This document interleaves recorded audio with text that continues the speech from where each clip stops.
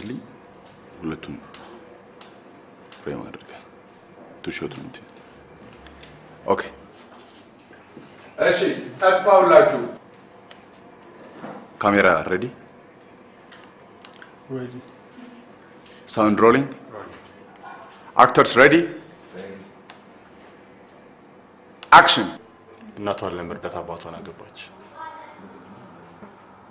እኔ ያገኘኋት ምንም እንዳይመስል አንተ ሰውዬ ምንድነው እኮ ዛሬ ጠጥተህ እንዴ አልጠጣሁም ቪዲዮ ቀረጻ ሳልጨርስ ነው እንደምጠጣው ታዲያ ምን በቻይንኛ ወራይ እየተባልክ ይመስል ትንተባተብብኛለህ ስንት እንዳስረዳው ከታውቃለህ አቃላ ባንተ ምክንያት እዚህ ማድር አለብን እንዴ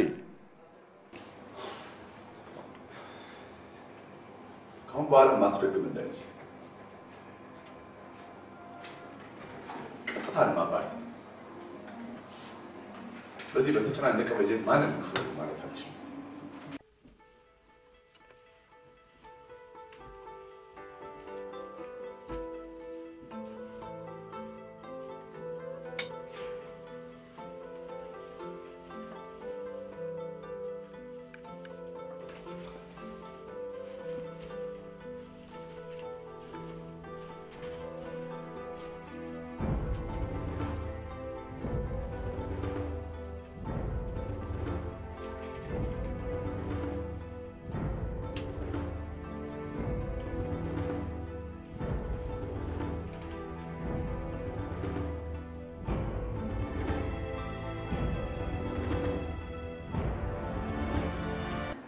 እኔ ያገኘኋት ቆይታ ግን ልቤ ነው ሰጥቼ አትሴት ላይ የሚል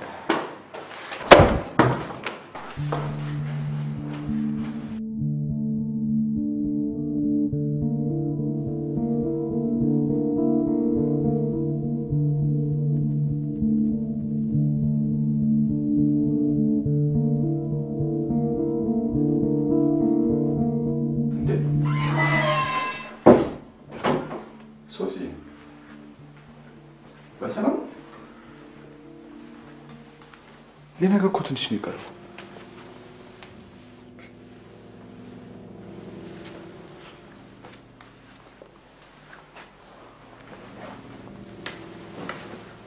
ምን አይነት ፊልም ቢሆን ነው እስካሁን ሰዓት ድረስ ያዘሽ እኔን ተውና አንተ ራስህ እስከ ሰዓት ድረስ የትቆይተ ነው ስልክንስ ጥቅም አድርገህ ዘጋው ለምንድን ነው ምን ዋክሽ አንድ አጣዳፊ ስራ ገጠመኝና ቢሮ አመሸው ፍሬንድስ ደግሞ እየደወሉ ሲያጨናንቁኝ ስዊች አድርኩትና በዛው ረሳሁት እና በጣም ቢዚ ሆነህ ነበር ምን ነው አላመሽኝ አልወጣኝ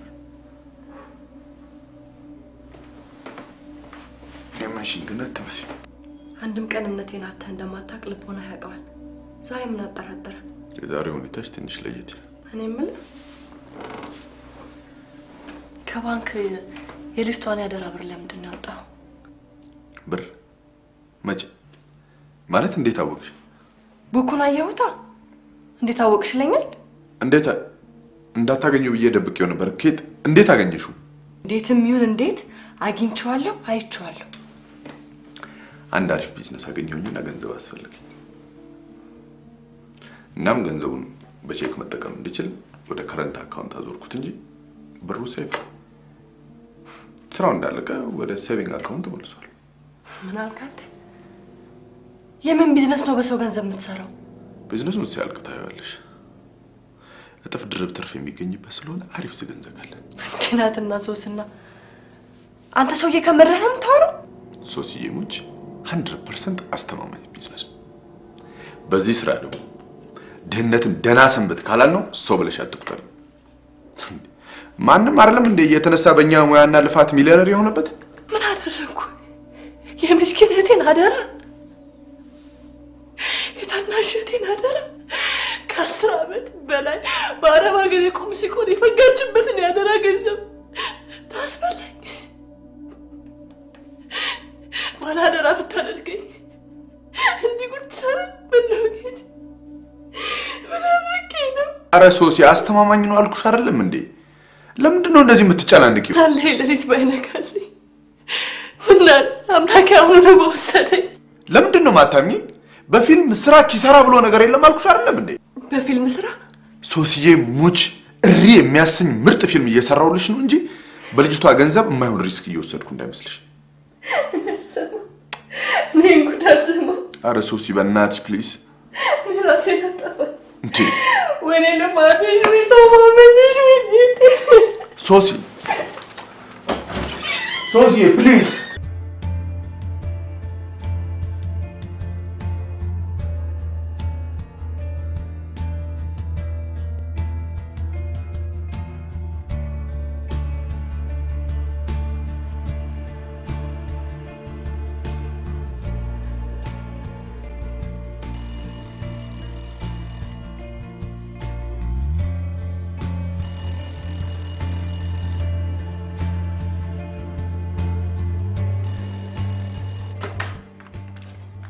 Hello.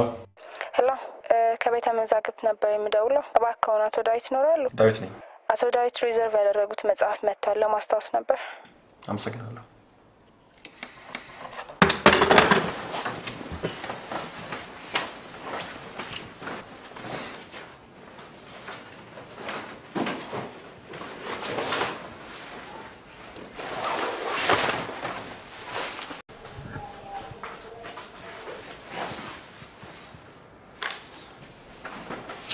የልትየው ጊዜን ስጠኝ ፈልጋለሁ አንተን እኮ ነው የማናግረው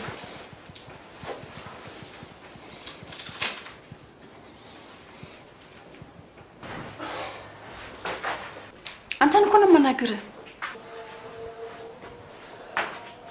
ለኔ ነገር ይቻላል ከዚህ በላይ ምን ልሆንልህ እስኪ ምን ያደርግልኝ ጸጉሬን ሳንጨበረኩ ብቻ ሲጋራና የምትጥ ልጭ በመሸፈን ዝጋ ጥሩ እንግዲህ ቁጭ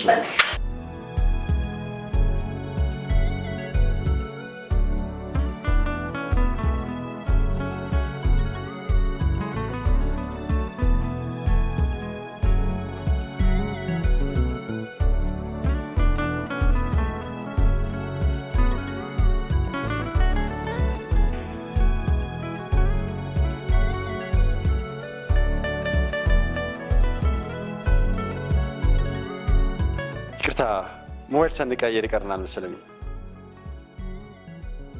አረ ደውዬልሽ ቼክ ባረግስ ወይም አንቺ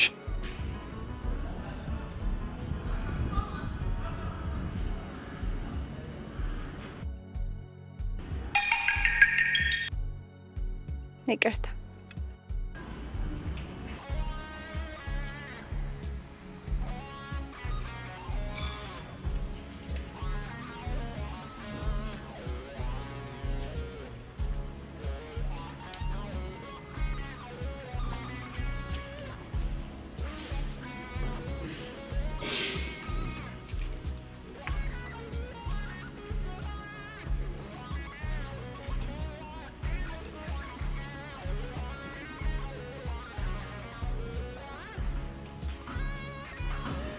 ሞባይል አሁንም አልተገኘም ካታሎግ ውስጥ አይቼ እየፈለኩት ነው እንዳገኘት ደውልሻለሽ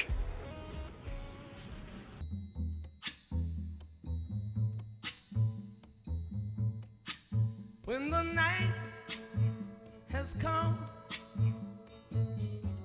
and the land is dark and the moon is the only light we'll see. No, I won't be afraid. Oh, I won't be afraid. Just as long as you stand by me.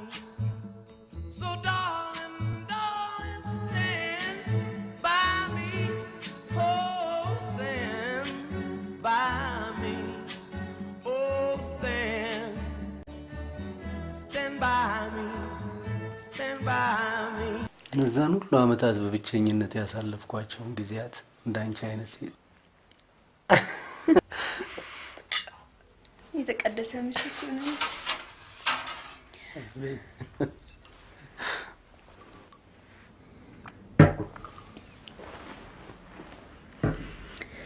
አንዳንዴ ከምንም ተነስቼ እንደዚህ አይነት ብርሃን ይናፍቀኛል ማለትሽ ነው የሆነት እኔ በህይወቴ እንደዚህ አይነት ምሽቶች አልነበሩ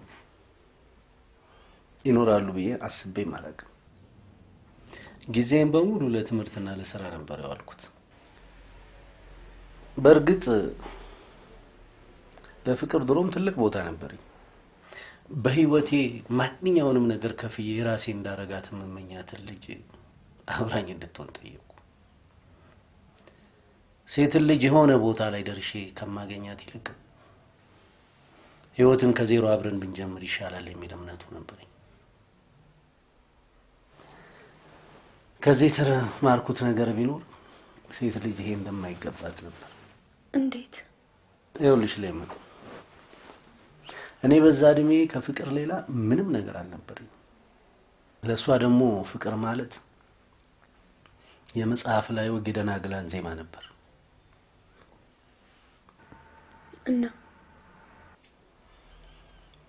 እናማ በህይወቴ ለሴት ልጅ የምከፍለው ምንም ነገር ሳላስቀር ጊዜን በሙሉ ለትምህርትና ለስራ አዋልኩት። ያው በተማርኩት ትምህርት ባልሰራበትም ማለት ነው። በኋላ ላይ ግን አንቺን ካገኘው በኋላ አንድ ሴት የተነሳ እንደዛ አይነት ድምዳሜ ላይ መድረስ እንዳልነበረብኝ የተረዳሁት።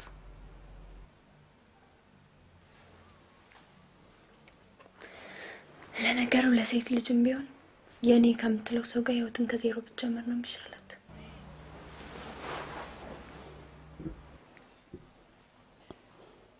ይሄ ምሽት ሙዚቃ አይጎለውም ትያለሽ?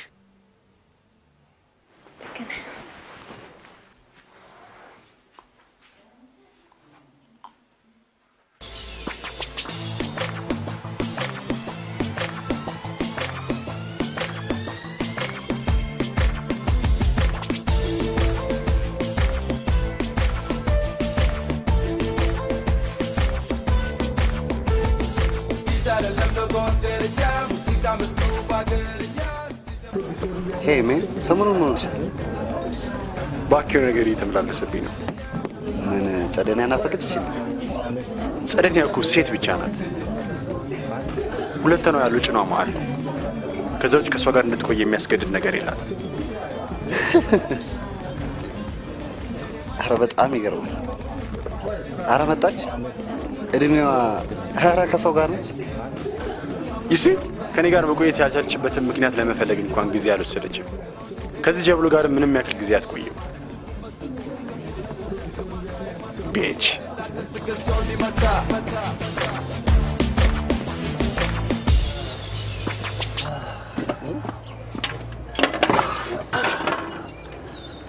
ሰላም እንዴት ነው? በቃ በጠዋቱ ሰላም ነው።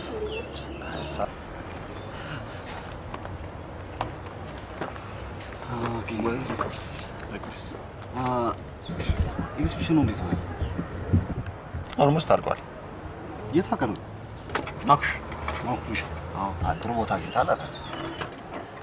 በቃ መከተል እንችላለን። አንድ ሶስት ኦፕኒንግ ካርድ ፈልጋለሁ። አስታወስከኝ ነው። ፍራቸው ላይ ሰዎች ኤስኤምኤስ ላደርግላችሁ ያሰብኩት። ለምን አልጋብዝልህ? ስንት ነበር ያልከኝ? 3 ምን ያስቃል? እንዴት ያስቃል?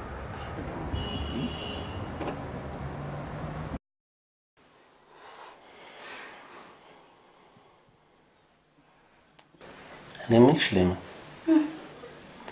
ግራጁዌሽን ምን ያህል ጊዜ ቀረሽ?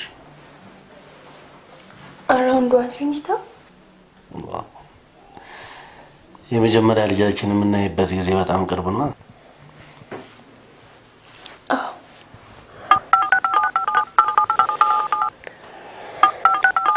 ሜሴጅ መሰለኝ።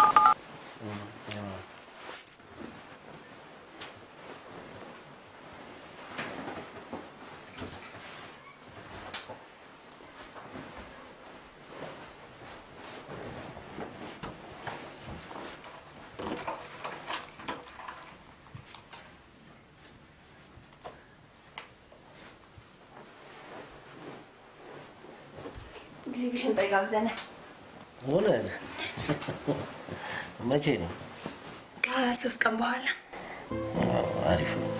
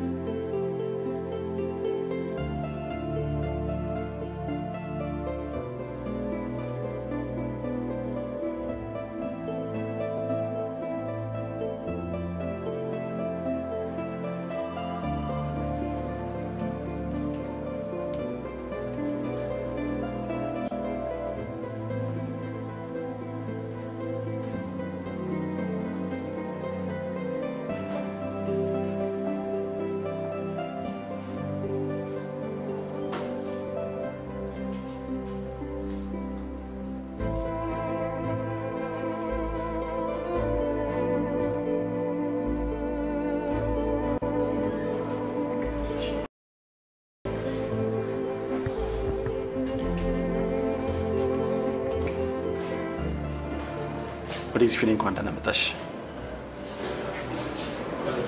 አመሰግናለሁ። ግን አንተ ትሆናለህ ብዬ አላሰብኩም። ጓደኞቼ ለሰርፕራይዝ ያደረጉት ነበር የመሰለኝ።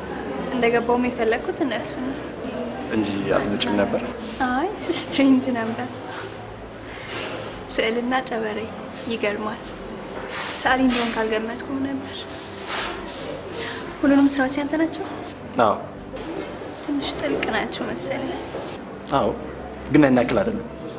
ምናልባት ርዕሱ በራሱ የማይታረቁ ቀለማትም ውስጥ ጥልቅ የለም እንዴ? አዎ፣ የማይታረቁ ቀለማት አሉ። በገሃዱ ዓለም ደግሞ ፍቅርና ቁስ ከሚል መነሻ ለምሳሌ ሀብታም ወንዶች ፍቅርን በመክፈል የሚያገኙት፣ የተማሩ የሚባሉት የጭንቀትና የጭንቅላታቸውን ማሳረፊያ፣ ለጠጪዎች የመጨረሻ ብርጭቋቸውን ሲጥሉ እጆቻቸውን የሚያሳርፉባቸው ጭኖች መሀል ያለ ሚስጥር፣ እኛ ለሳሊያን ደግሞ ብርሃንና ጥላ የሚያመጡልን ነው። እዚህ ሁሉ ውስጥ ግን እውነተኛ ፍቅር የለም። ላንቺስ?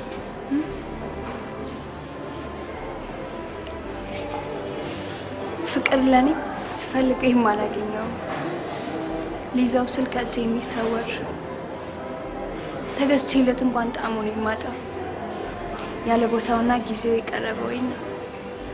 ብትስለው ግን አይደለም።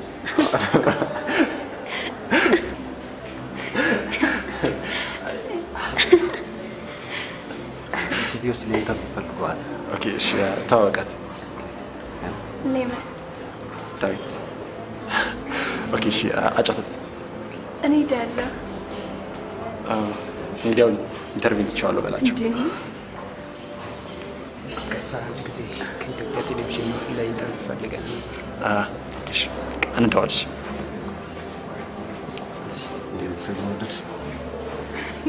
እሺ፣ በቅድሚያ አመሰግናለሁ። እስቲ ራስህ ለተመልካቾች ብታስተዋውቀኝ። ዳዊት በትረ እባላለሁ። ሰዓሊ ነኝ።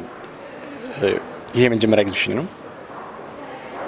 በቃ እስቲ የኤግዚቢሽኑ አጠቃላይ መልእክት ምንድን ነው? ጥቅል መልእክቱ? አብዛኛዎቹ ስራዎች በእርግጥ ፍቅር ምንድን ነው የሚል መጠየቅ ያጫሩ ናቸው።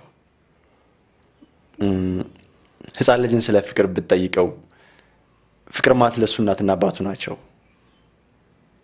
የናዝሬት ኢየሱስንም ስታይ ፍቅር ማለት ተላልፎ መሰጠት ነው ትላለህ።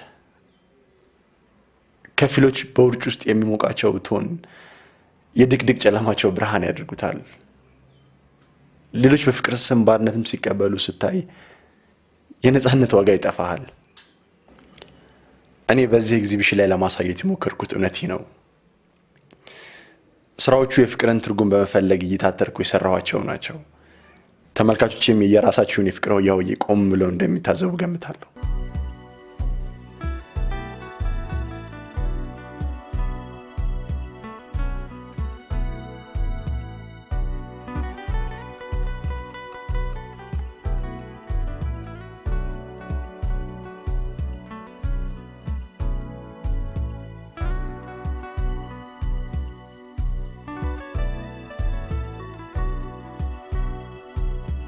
ብዙውን ጊዜ ፍቅር ለብዙዎቻችን ጥልቅ ነው። መላመድ ያመጣውንም ፍቅር እንደ እውነተኛ ፍቅር ተቀብለን አመታትን የምንበላ ብዙ ነን።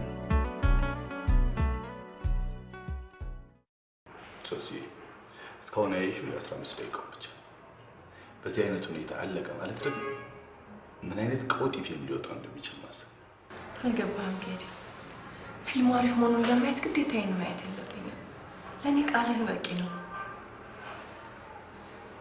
ችግሩ የተሰራበት ገንዘብ እንኳን ቢዝነስ ሊሰራበት ነፍስ ለማዳን እንኳን ሊነካ የማይገባው የነበረ መሆኑ ነው። ይህ እኮ ያለ ነው ሶሲ። ዋናው ነገር መመለሱ ነው እንጂ መበደርም ሆነ መዋስ ያለ ነው። አሜሪካ እንኳን ከቻይና ትበደር የለ እንዴ? እኔ እያወራሁ ያለሁት ተበድሮ ስለመመለስ አይደለም። ብድርና አደራ መብላት ምን አገናኛቸው? እርም መብላቴን አሁንም አልገባህም ማለት ነው? ግድ የለሽም የኔ ቆንጆ።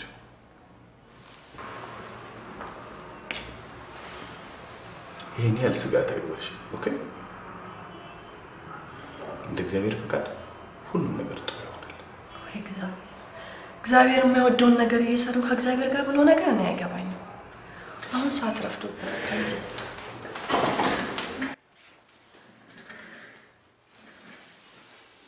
ታዲያ ምን ችግር አለ ቹቹዬ? በተመቸው ጊዜ ይምጣና ከባንክ አውጥቼ እሰጠዋለሁ። ኧረ ግድ የለም ቹቹዬ። እኔ የምልሽ ገና ፈልጎ አፈላልጎ ነው ወይስ ኦልሬዲ አግኝቷል? ዋጋውን ተደራድሮ ጨርሷል?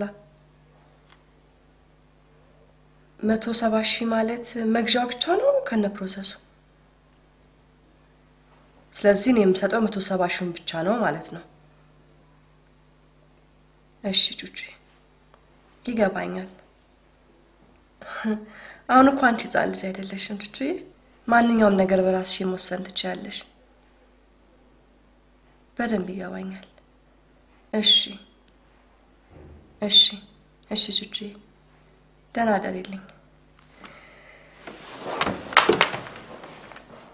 ምን ሆነሽ ነው ሶሲ? ምን ብላሽ ነው እንደዚህ የምትሆኚው? ሰምተሃታል? ሶሲ ሙች አልሰማሁትም። አልሰማሃትም? እኔ ልንገርሃ፣ እኔ ታማኝቷ ባደራ ካስቀመጥኩላት ገንዘቧ ላይ ውድ ቦይፍሬንዷ ሚኒባስ ታክሲ የሚገዛበት 170 ሺህ ብር እንድሰጥላት ትፈልጋለች። አሁን ሰማ? ቦይፍሬንዷ የዛሬን ጎረምሳ አምና ነው 170 ሺህ ብር ያህል ገንዘብ አውጥታ የምትበተን? አብዳለች እንዴ? እሷ አንተን አያገባህም። የገዛ ገንዘቧን አይደለም አንስታ መስጠት ወስዳ ማቃጠል ትችላለች። ኖ እንደሱ አትበይ ሶሲ። እንዴ ታላቅቱ አይደለሽም እንዴ? በስንት ድካም ያጠራቀመችውን ጥሪ ዝም ብላ ወጣ ስትበተነው ዝም ትያለሽ እንዴ? አያገባህም አልኩህ እኮ። በነጋው ዕለት ገንዘብ ወጥቶ እዚህ ቤት ይቀመጥ፣ ካለበለዚያም ቼክ ቁረጥልኝ። በነጋው ዕለት እንደሱማ አትይኝም ሶሲ። ለምን አልልህም? ልጁ በተመቸው ጊዜ መጥቶ ይውሰድ እኮ ነው ያልኳት። ቢሆንም የሆነ ምክንያት ፈጥረሽ ቀኑን ልታረዝም ትችያለሽ እኮ። ምን አይነት ምክንያት ደግሞስ? ለምን ሲባል? ለምን ሲባልማ ካለው ገንዘብ ላይ 170 ሺህ ብር ከተነሳ ፊልሙ መጨረስ አልችልም። እሱ የራስ ችግር ነው። የራስ ችግር ነው ማትበይ፣ የሁላችንም ችግር ነው።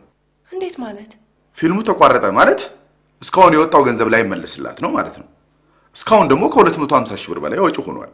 ሰውዬ ፊልምን የምትጨርስበት ገንዘብ ከገባበት ገብተ ማምጣት ትችላለህ። ይሄ የሷ ጉዳይ አይደለም። ይገባሃል? ይገባኛል ሶሲ።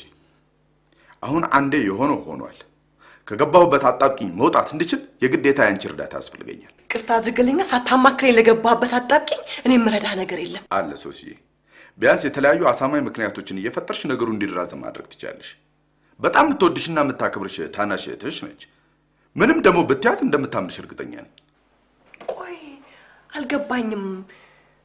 ልታሳብደኝ ነው እንዴ ሐሳብ? እውነቴን ነው ሶሲ። ማንንም ሰው ድንገት ያላሰበው ችግር ውስጥ ሊገባ ይችላል። ለአመታት ዝፍዝፍ ብሎ የተቀመጠ ገንዘብ አንስቼ ስራ ላይ ያዋልኩና ህይወታችን ለመቀየር ሞከርኩ እንጂ አባትሽን አልገደልኩብሽም። አባቴን አይደለም እናቴን ጨምረ ብትገድል ይሻለኝ ነበር።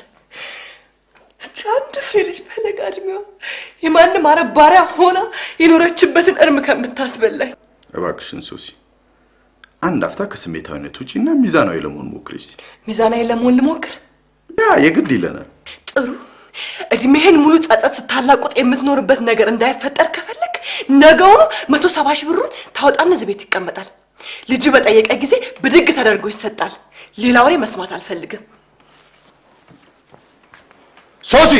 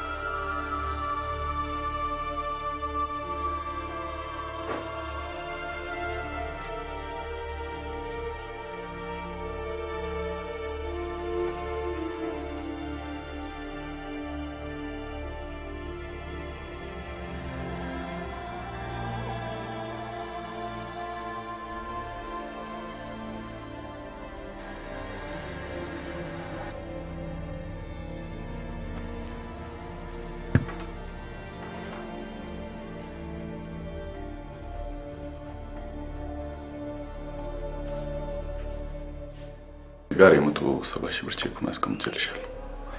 ግን ልጁ እስኪመጣ ድረስ አታውጪው። ባንቺ ስም ስለጻፍኩት ማለት ነው። እሺ። ከመጣ ግን ጀስት አብረሽው ባንክ ሄደሽ አውጥተሽ ልትሰጪው ትችያለሽ። እሺ። በተረፈ መልካም ቀን። ቁርሱስ? ታንክ ዩ ስላላሰኝ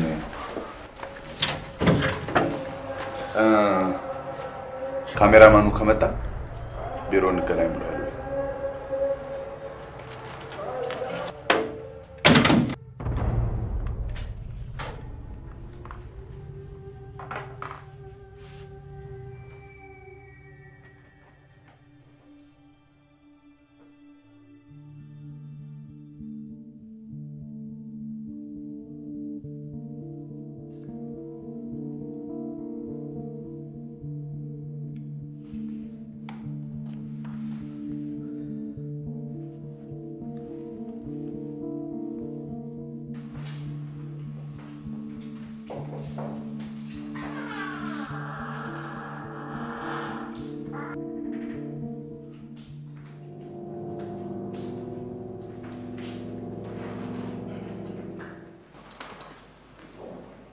ምን ሆነሃል? እንዴት መጣሽ? ስልክህ ዝግ ነው። ወደፊት የምከፍተው ይመስለኝ። እንዴት? በቃ አስጠላኝ። ሰው አስጠላኝ፣ ሁሉም ነገር አስጠላኝ። ደግሞ ምን ሆንክ? ምን ያልኩት ነገር አለ? ልጁ ደውሎ ነበር። የቱ ልጅ? የቹቹ የቦይፍሬንድ። ታዲያ ወጥተሽ መስጠት ነው። ቼኩ በእጅሽ አይደል ያለው? እሱ ከሆነ ያሳሰበህ ማለቴ ነው። መኪናዋን ጋራጅ ወስዶ ሲያስመረምራት ችግር ተገኘባት መሰለኝ፣ ሳይተዋት አይቀርም። ቀስ ብዬ ሌላ መኪና ፈልጋለሁ ሲል ነበር። እባክሽ እሱ የራሱ ጉዳይ ነው። ነገር እንደሆነ አንዴ ከጠመመ መመለሻ የለው ማለት። ደግሞ ሌላ ምን ችግር ተፈጠረ? የዋና ገጸ ባህሪዋ ድንገት ጉዳ ፈላ ማለት። ቅድም እዚህ ድረስ መጣ ፊልሙን መቀጠል እንደማትችል ነገረች። ለምን ብዬ ስላት ምን ብትለኝ ጥሩ ነው፣ ባሌ በአስቸኳይ ካላቋረጥሽ እገልሻለሁ ብሎ አስጠንቅቆኛል። ስለዚህ መስራት አልችልም። ባይሆን የከፈልከኝን ቀብድ ልመልስ አትለኝ። የባሰ አታምጣ። እና አሁን ምን ሊደረግ ነው? I don't know. I simply don't know. ባሏ ሳያውቅ ነበር እስከዛሬ ስትሰራ የነበረው ማለት ነው? መሆኑ ነው። ትላንት ማታ ሰዎች ነግሮ ሲቀውጠው ነው ያደረው አለች። አየው አደጋው። በፊልም ስራ ኪሳራ የሚባል ነገር የለም እያልክ ስትደሰኩር የነበረው አየው አደጋው። እሺ ምን ተደርጎ ነው ልጅቷ ገንዘብ የሚተካው? ልጅቷ አንቺ በቃ ከልጅቷ ሌላ ምንም ያሳስብሽ ነገር የለም አይደል? የለም። ሌላ ምን ሊያሳስበኝ ትፈልጋለህ? ገንዘቡ መዘግየቱ ሲጨንቀኝ አሁን ደግሞ ላይመለስላት መሆኑን ሳይ ምን ሊያሳስበኝ ትፈልጋለህ? ሰምኛለሽ ሶሲ፣ አሁንም ቢሆን ትንሽ ዘገይ ይሆናል እንጂ የልጅቷ ገንዘብ አንዲት ሳንቲም ሳትጎድል እንደሚመለስላት ምንም ጥርጥር የለም። ከየት ነው የሚመለስላት? ያው ስራ መቆም አይደለም እንዴ? ለምንድን ነው የሚቆመው እንዴ? ከሷ ሌላ አክትረስ በአገሪቱ ውስጥ የለም ያለሽ ማለት ነው? እና እንደገና እንደ አዲስ ሊቀረጽ? ኤግዛክትሊ። አንድ ተዋናይ መሀል ላይ ሲያቋርጥ መደረግ ያለበት ነገር ሁሉ ይደረጋል እንዴ? በቲቪ ድራማዎቻችን ላይ ሙሉ ገጸ ባህሪውን ወክሎ የሚጫወተው አክተር ተቀይሮ አይተን የለም ነው? ያ ነገሩ አንተ ምን አለብህ? ያለፋበትን ገንዘብ እንደ ቅጠል እየሸመጠጥክ የትም በትን እንጂ። ሶሲ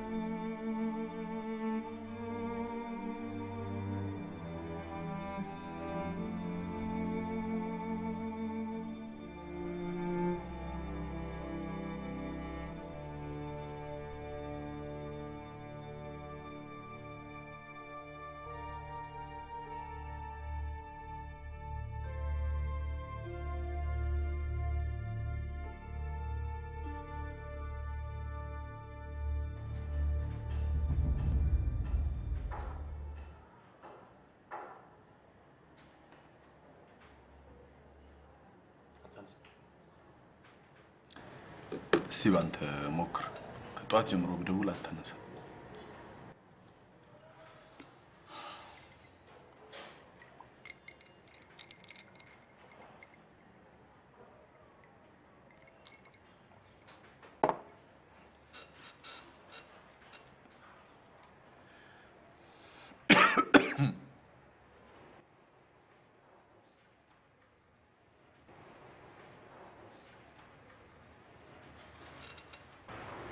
Hello. Gideon. በኔ ስልክ እምቢ ስላለኝ ምን ሰላም ውላለሁ ወገቤን ቆርጠሽ ሄደሽ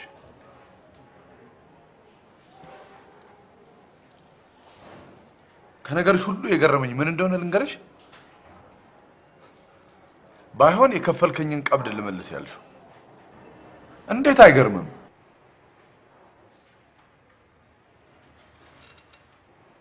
ባንቺ ምክንያት ሙሉ ቀረጻው እንደሚደገም አታቂም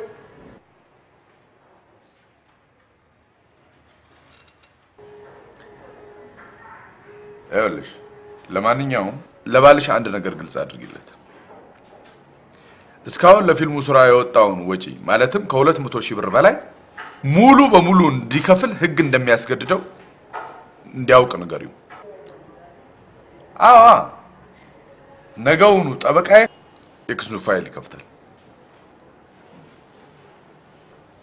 አዝላለሁ ሌላ አማራጭ የለኝም ቻው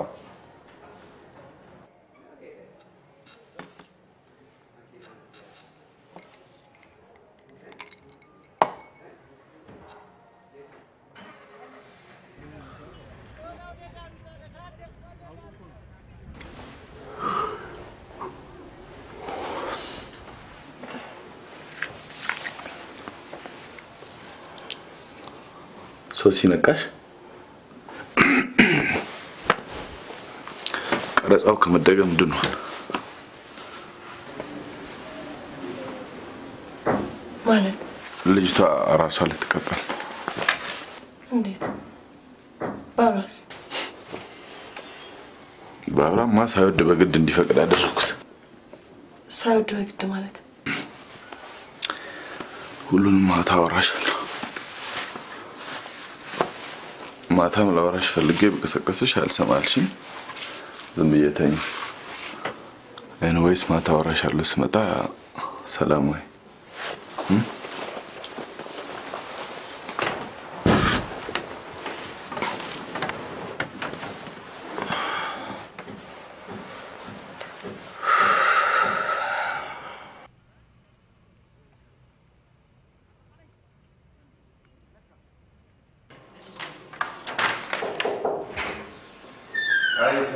Hi, Eddie.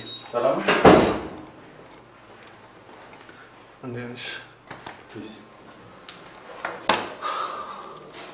ስንት ደረስክ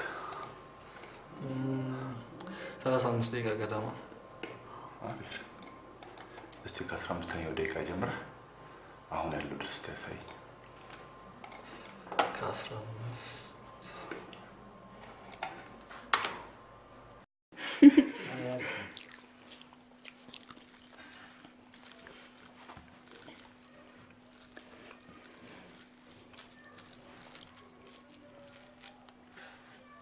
ሚለኔ ነው የመሰለችኝ አሳነስካት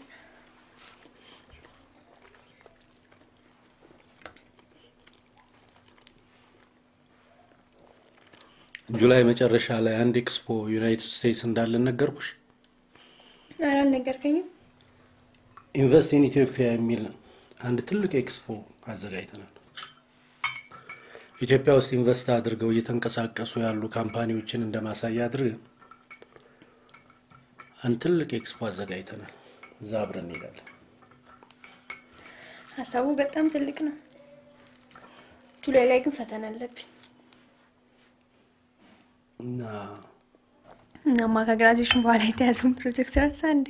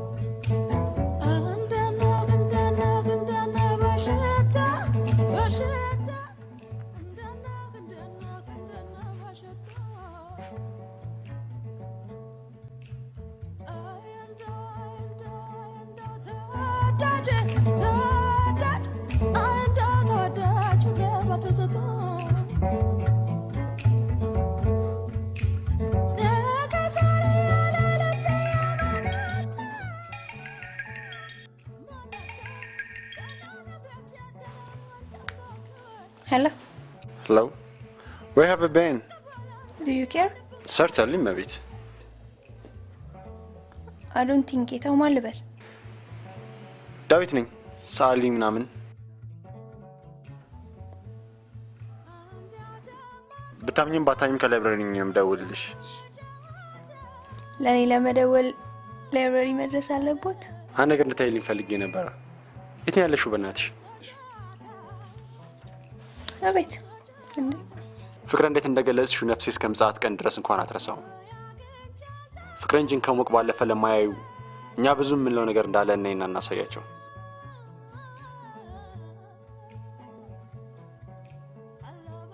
Hello Hello ከግማሽ ሰዓት በኋላ ደርሳለሁ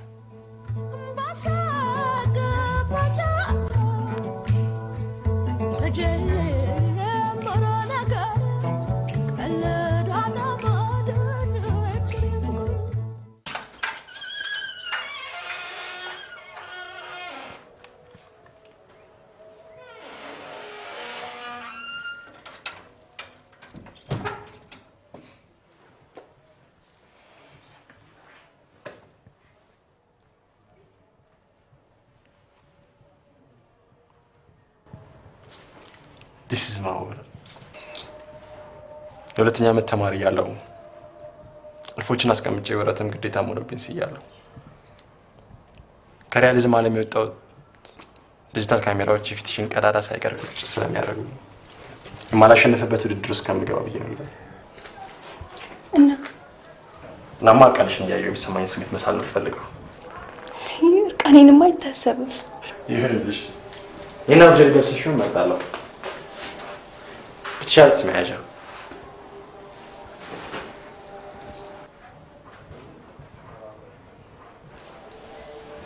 ያንን ፊልም መጠቀም ትችላለሽ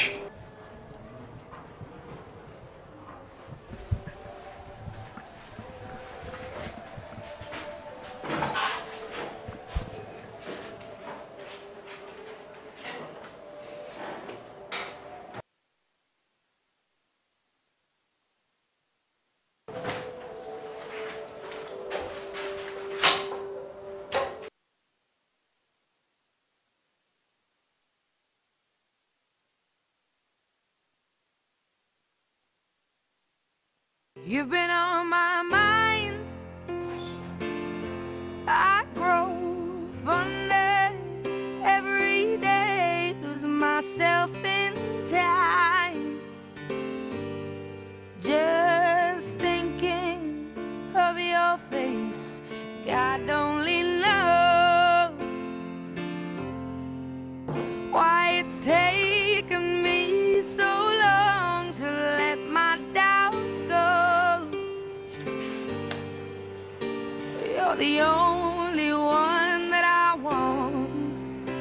don't know why I'm scared. I've been here before.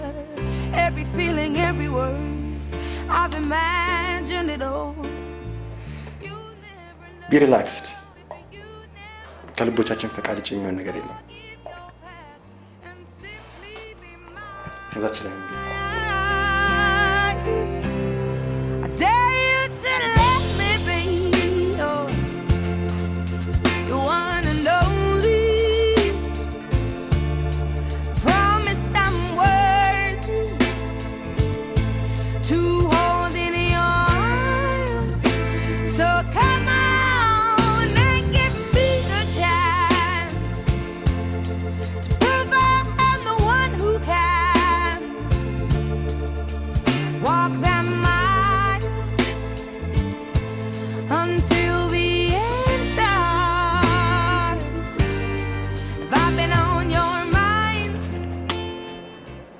አንዴ ትንሽ ግርሽን በኋላ ሳባርግልኝ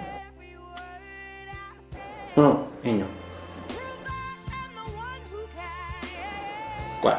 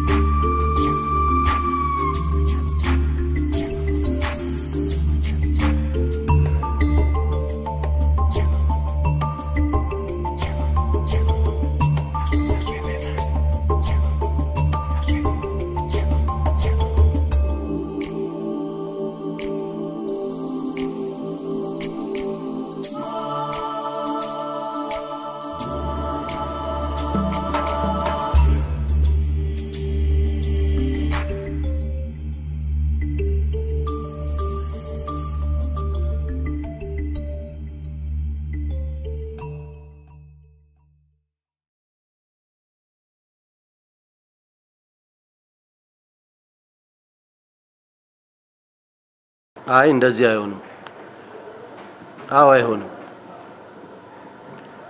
ለማንኛውም አሁን ስራ ላይ ነኝ በኋላ ደውላለሁ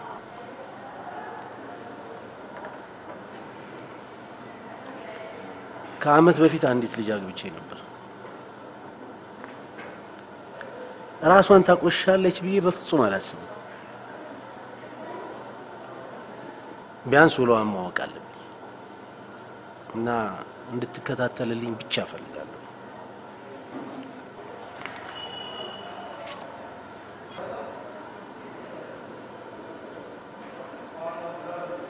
ውሎዋን ማወቅ ይችላል ለኔ እስካላሳወቀች ድረስ ወይ ቤት ወይ ብሔራዊ ቤተ መዛግብት ስታነብ ትውላለች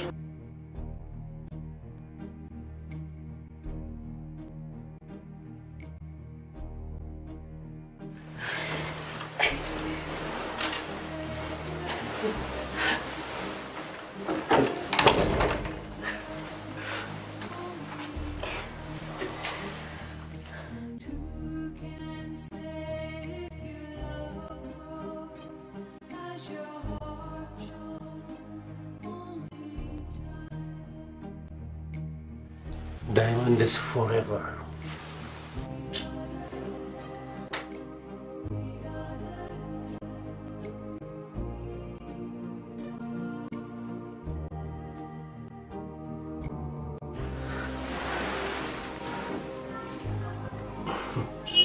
ወደድሽው?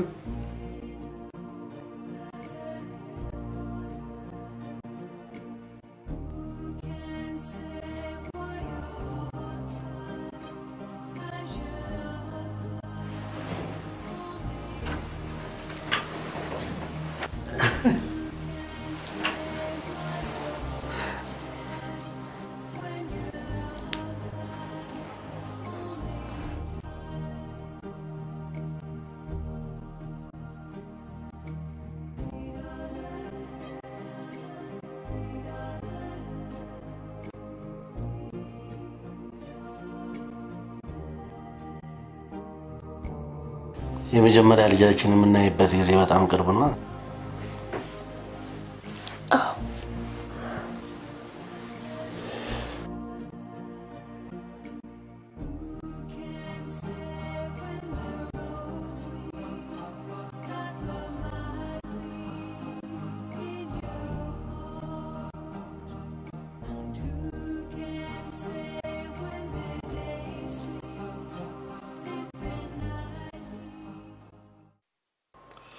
ይሄን መስራሽ አሪፍ ነው። ትንሽ ፖሊሽንግ ይፈልጋል። አጠቃላይ ግን በጣም አሪፍ ነው።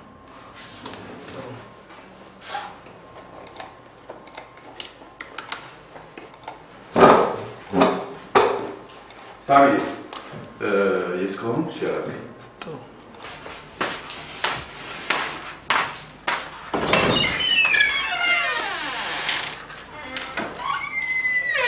እኔ የምልህ ጌዲ ወይ የዛች ልጅ ባል በህግም ሆነ በምን የፈለከውን ነገር አምጣ ብሎ ድርቅ ቢል ምን ነበር የሚሆነው? ሙሉ ገንዘቡንስ ማስመለስ ብትችል የሶስት ወር ቀረጻ ከእንደገና ሀብለ ልትጀምራል ነበር? ሶስት ወር የፈጀብኝ እኮ ሶሲ ለትንሽ ሰዓታት አንቺ እንዳታውቂው ይቅር ስለነበር ነው እንጂ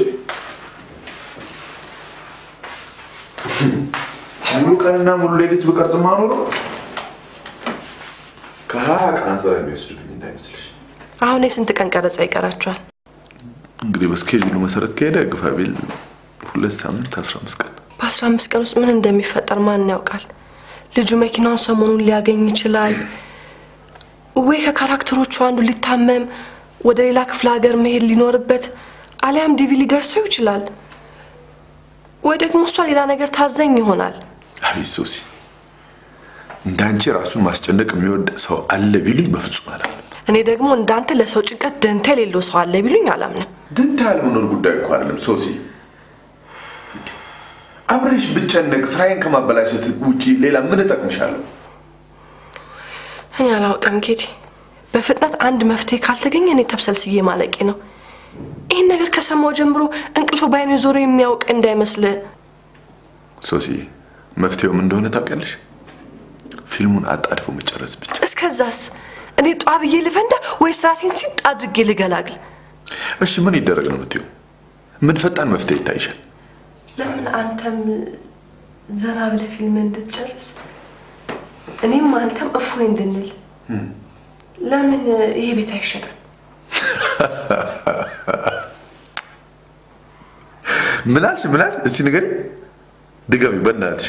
አንዴ አይደለም 100,000 ጊዜ ደግምልሃለሁ። ደግሞ በአንተ ምስል ታላግጥብኝ ትፈልጋለህ? ምን አጠፋው ሶሲ? የቀረብሻት የመፍትሄ ሀሳብ እኮ ትንሽ ዘና ስላደረገችኝ እኮ። ኧረ አዝናናች። ነገ ጠዋት ነው ደላሎችን ማሰማራለህ። አይገርምህም? እኮ ቤቱ ሊሸጥ የለም ሶስና መርጠጥ ትሞትልሃለች። ሶሲም መርዛት ትጠጣ ቤቱም አይሸጥም። መፍትሄው አንድና አንድ ብቻ ነው።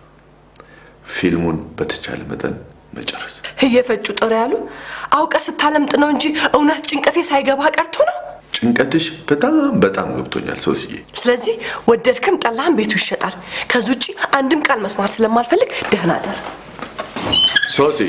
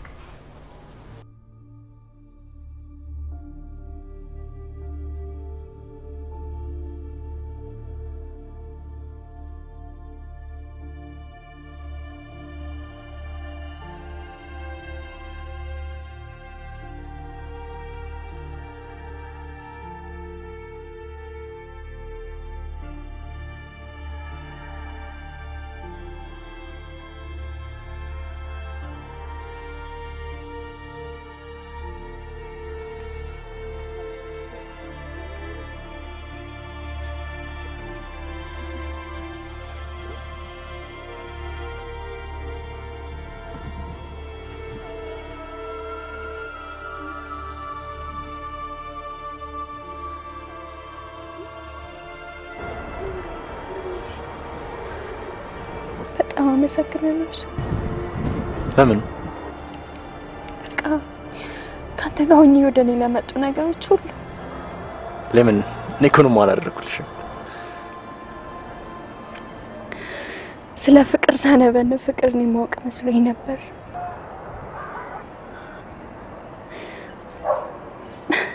በእኔና በባሌ መካከል ያሉትን ክፍተቶች መላመድ ሊያመጣው የሚችል ፍቅር የሞላው መስሎኝ ያውቅ። ለአንዲት ቀን እንኳን አንተንና ፍቅርን እስካገኘው ድረስ እነዚህ 14 ወራት አንተ እንዳልኩ የፍቅር ሆያ ሆዬ መሆናቸው ለአንዲት ጀንበር እንኳን አስቤ አላውቅም። አልገርምም? No right. ይቅርብን። አሁን ፍቅርን ሳይሆን ቃል ኪዳኔን አስቀድማለሁ። አየህ እኔ እጅግ ፈጥኜ አግብቻለሁ። አንተ ደግሞ እጅግ ዘግይተህ ወደ እኔ መጥተሃል። እኔ እኮ እዚህ ውስጥ ያለሽ አይመስለኝም ነበር። እኔ ወደዚህ አይነት ትስስር ውስጥ እገባለሁ ብዬ አላሰብኩም። እናማ ይብቃል።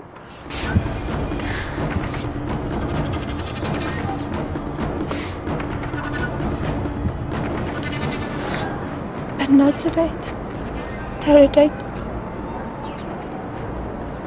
በቃ በመጥፎ አትመልከተው። ሁሉንም ነገር ድንገት ነው የሆነው። አይነት ብቻት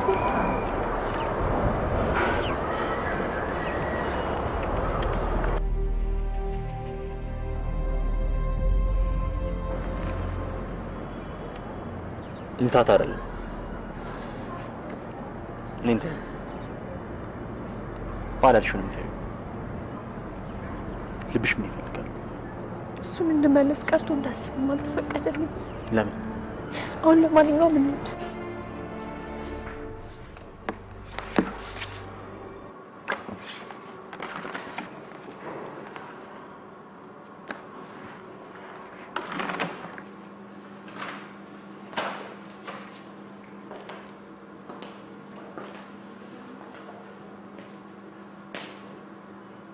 ሳሊ ነው።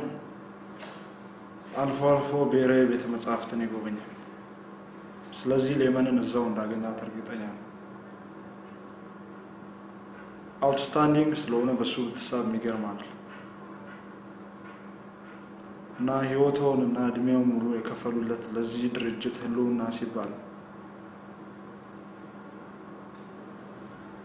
ፈጥነን አንድ ነገር ላይ መድረስ አለብን። ምክንያቱም ስለዚህ ልጅ አንድ ነገር በእርግጠኝነት መናገር እንችላለን። ምን? ይህ ልጅ ከገቢው በላይ የሚያጠፋ ነውና እቺ ልጅ ብንነጥቀው እርሶንና ድርጅቶን ደደበለው። እንድታቀልኝ የምፈልገው ነገር እሷንም እሱንም ከዚህ ምሽት ጀምሮ በህይወት ማየት እንደማልፈልግ አሁን ብቻ የመሆን ፈልጋለሁ።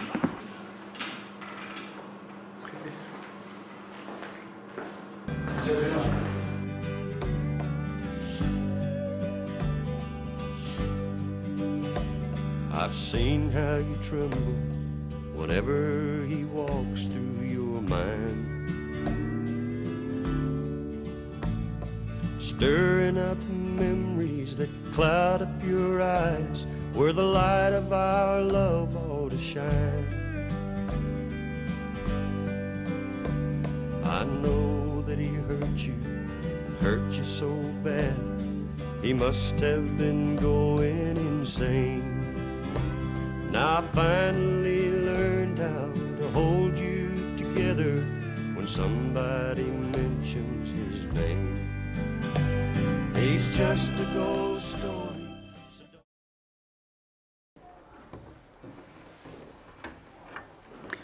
መክሰስ ነገር እንብላ። ግብዣው ቀረ እንዴ? የቱ? ሄለን አልደወለችልሽም? አረ አልደወለችልኝም።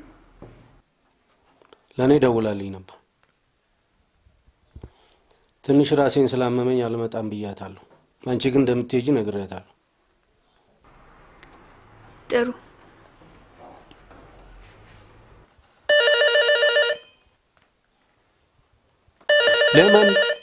ለምን የመኝታ ቤቱን ታነሽው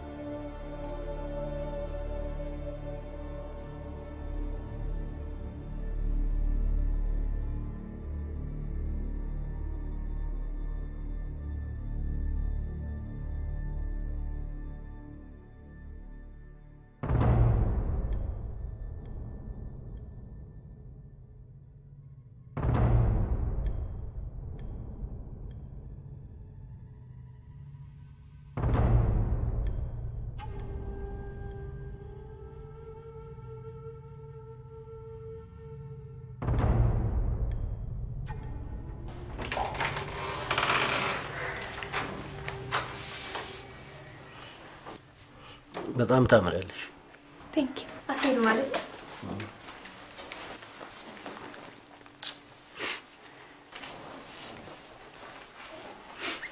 ልሸኝሽ እንዴ አይ ታክሲ ይዛለሁ መንጃ ፈቃድ አታውጪና ሰነፍ ለመጋጨት መንጃ ፈቃድ የሚሰጥበት ነው ይመስል አገር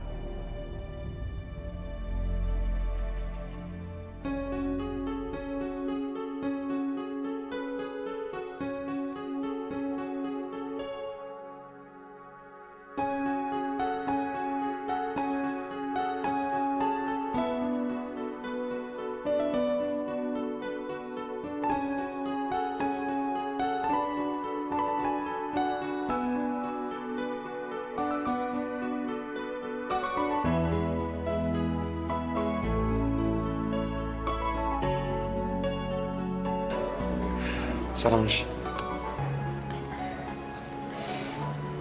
አይንሽን ጨፍኝ።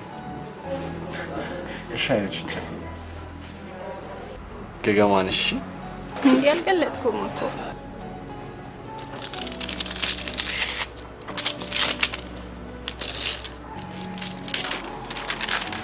Open up.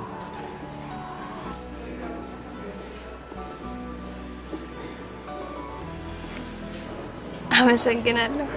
ይገባኛል።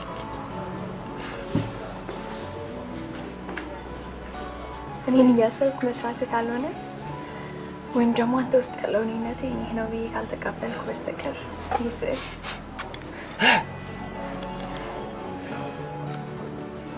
ናቹራሊ ስዕሩን በራሱ ስትመለከች ውስጥሽ የሚመላለስ ነገር ይኖራል። ለምሳሌ እኛውን ቀለም የተጠቀምኩት እኔነቴን አንቺ ውስጥ በመፈለግ ለተከፈሉ ቀያይ ሌሊቶች ነው። እኛውን ደግሞ እንደዛ ከሆነ ለኔ ትልቅ የቤት ስራ ቢሆንስ? ይቻላል። ምናልባት ሌሎችም እኔን በእነዚህ ቀለማት ከሆነ የሚያዩ ራሴን መፈለግ አለብኝ ማለት ነው። ለእኔ ግን ከአንቺ ጋር ወደ እኔ ለመጡት ነገሮች ጭምር መታሰቢያ የሆነ ዘንድ ነው የሳልኩት።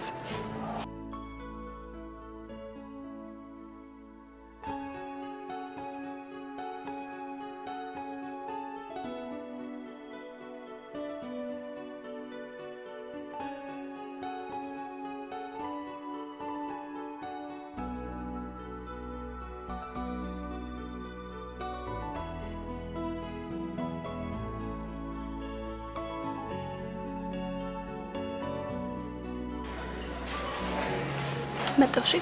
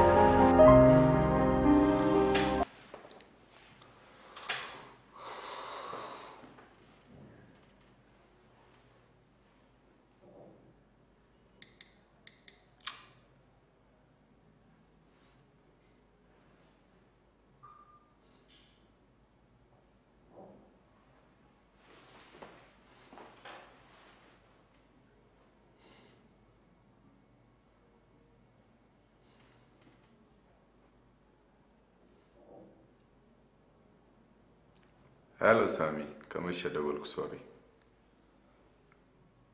ነገ በጠዋት እንድንገናኝ ብዬ ነው። በጠዋት እንድትገባል እንገረህ ብዬ ነው።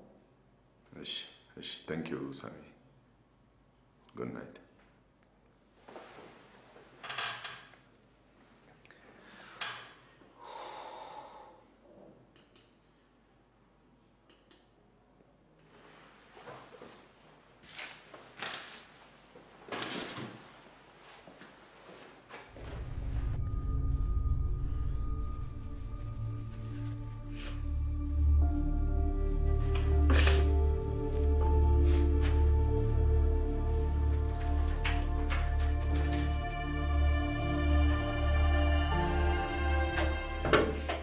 Hi.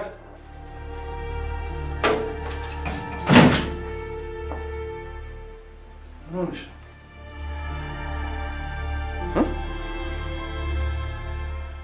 እንኳን ደስ አለ ልጅቷ ልትመጣልህ ነው። የቷ ልጅ? የቷ ልበለች? ቹቹ ናታ ማለት ለአንደኛው ከቦይፍሬንዷ ጋር ቀለበት አድርጋ ትመለሳለች። መቼ እገባለሁ አለች? ቀኑን አልቆረጡ።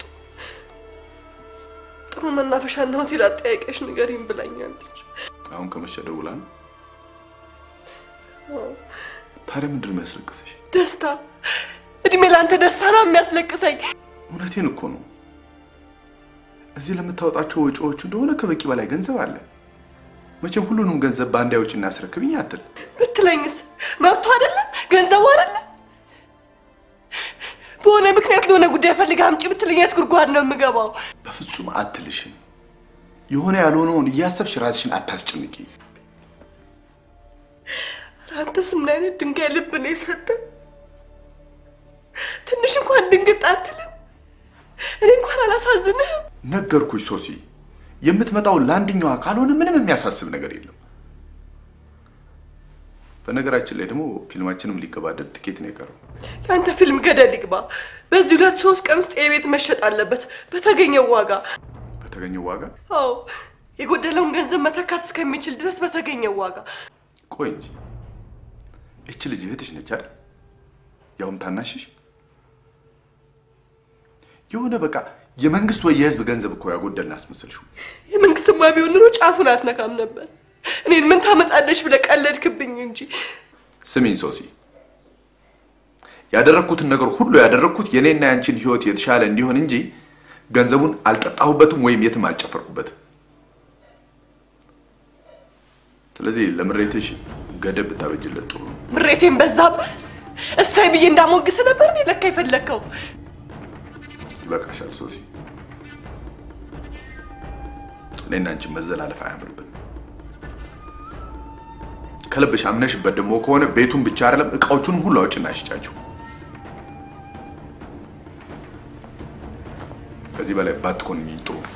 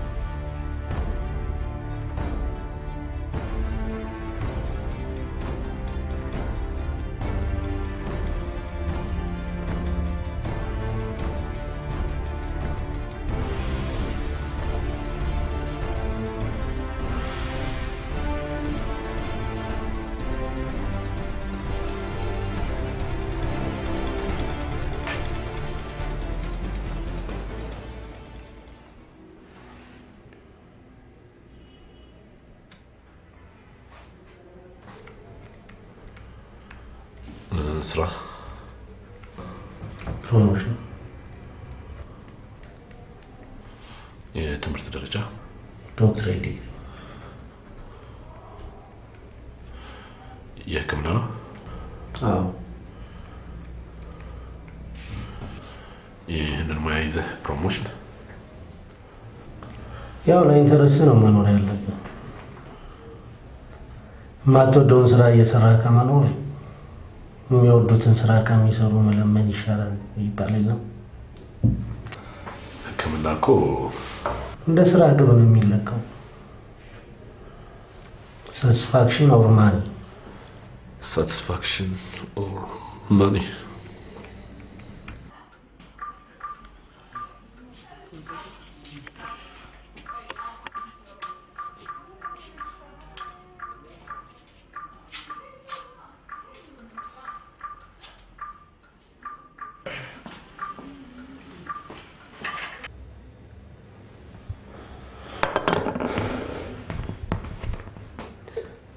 ያው ልዩነታችን እንደተጠበቀ ሆኖ እወዳታለሁ።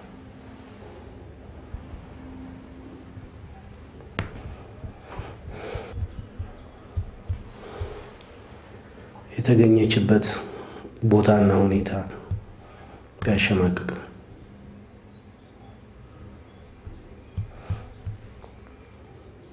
ለምን ህይወቴን በሙሉ የሰራኋቸው ስህተቶች ድምር ውጤት ናት።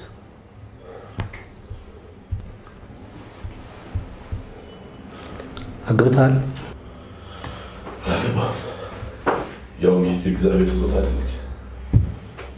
የእግዚአብሔር ስጦታ? መቼ ነው የእግዚአብሔር ስጦታ የምትሆነው? የት ስታገኛት?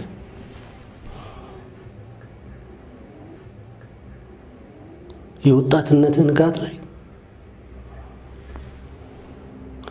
እድሜም በሙሉ ለሷ ምቾት ከለፋ በኋላ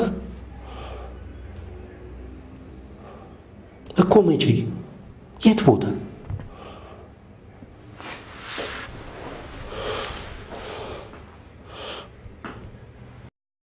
ልጅቷ ወደ መታጠቢያ ቤት ስታመራ አንተን ተከትለሃት ወጥተህ ነበር?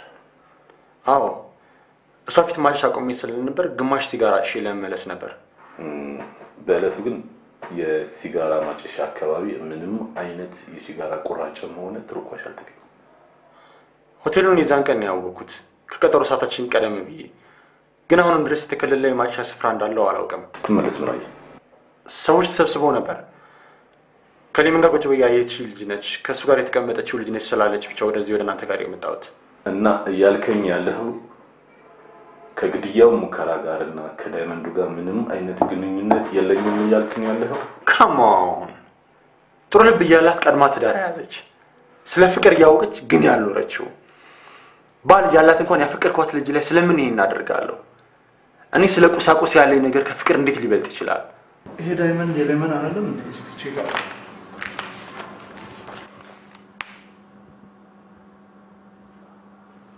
አዎ እንዴት ሷጅ ልገባሽ?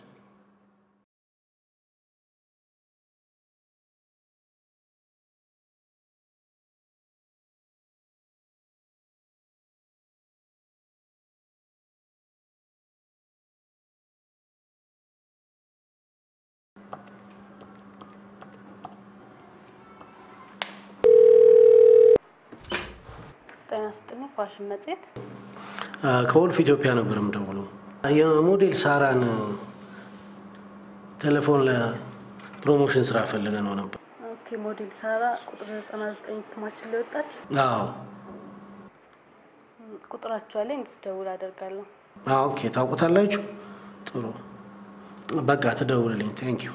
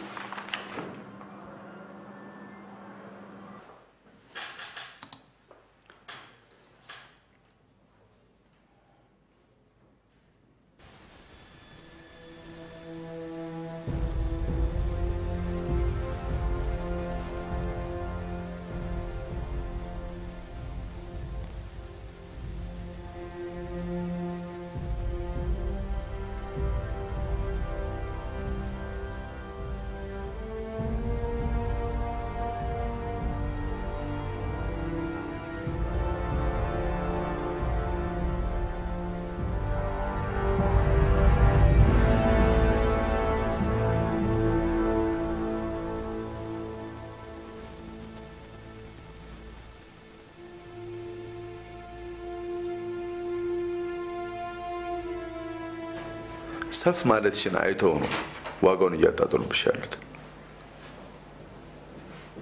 ልክ የዚህ የኛ አይነት ቤት የዛሬ 4 ዓመት 400 ሺህ ብር ተሽጧል። አሁን ደግሞ ከዛ በላይ የወለጠ ዋጋ ማውጣት መቻል አለበት። እኔ ሰፍ ማለቴን ገዢዎች በምን ያውቃሉ? ደላሎቹ ናቸው። ሶሲ አንቺ እኮ ስለማታውቂያቸው ነው። ዋጋ የሚወስኑት ዋጋ የሚያወጡት እነሱ ናቸው፣ ጋዢዎች ወይም ደግሞ ሻጮች አይደሉም። እኔ እንግዲህ የተሻለ ዋጋ ባገኝ ብዬ እስካሁን ድረስ ጠብቄያለሁ። ድንገት መጣ ጉዴ ከሚፈላ በተገኘ ዋጋ ይሸጥ እና በ300 ሺህ ብር ልትሸጪው? ምንም ማድረግ አልችልም። ቀለበቷ እንደደረሰ ታውቃለህ። ከዛ በፊትም ልትመጣ ትችላለች። ሶሲዬ ትንሽ ቀናት ብቻ ታገሺ። ጥቂት የለቀማ ቀረጻዎች ብቻ ናቸው የቀሩት። ኤዲቲንግ በቃ ኦልሞስት አልቋል ማለት ይቻላል። ቢያልቅስ በአንድ ቀን ገንዘብ ይሆናል እንዴ? ገና ሲኒማ ቤት ወረፋ ይዞ ለህዝብ ታይቶ ያ ሁሉ ብር እስኪሰበሰብ 2 እና 3 ወር ይበቃል እንዴ?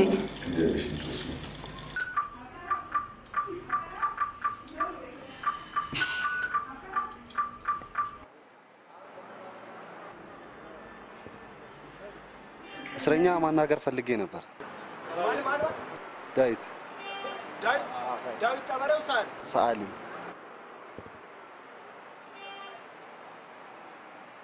እሺ እንዴት ነሽ? ሰላም? እሺ ሰላም ነው። እንዴት ነው? ሰላም ነሽ? እንዴት ነው? እንዴት ነው? እስር ቤት ውስጥ ተስማምቶሻል አይደለ? አሁንማ ለመርሻ አይደል? ናይስ ነው እባክሽ። እናው ግን ሳይጋላግሉት አይቀሩም እባክህ። ወደ ወይኔ ከዚህ ጋር አትወርደም ብሏል መርማሪው። መቼ? ከ3 ቀን በኋላ። ጂሰስ በቃ እና ምን ላምጣልሽ ታዲያ? እሱን ከሲጋራ ጋር ስጠኝ።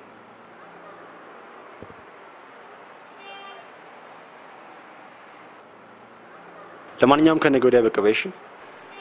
እሺ ቻው።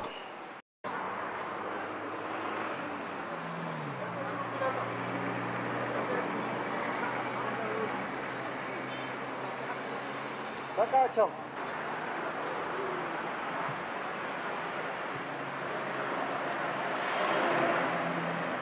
መርማሪ ማግኘት ትችላለህ? ፍቅሬን አይደለ? አድሮ ወጥቷል።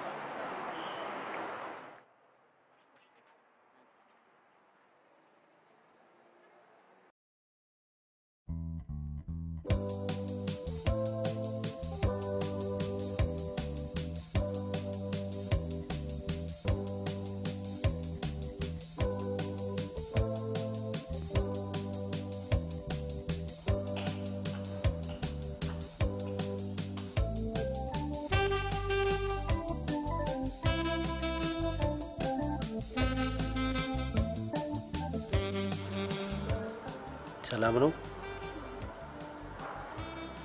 ምን ነው ፈራሽ እንዴ? አይ ትንሽ ማርፈድ የረብሽኝ ነው።